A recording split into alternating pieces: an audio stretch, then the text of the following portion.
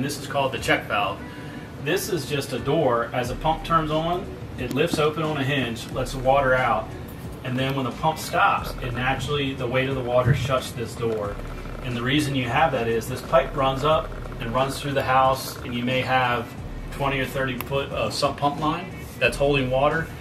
And if it didn't have this check valve, all that water will come back in, turn the pump back on, it'll pump it out, and then keep doing this. So that prevents that.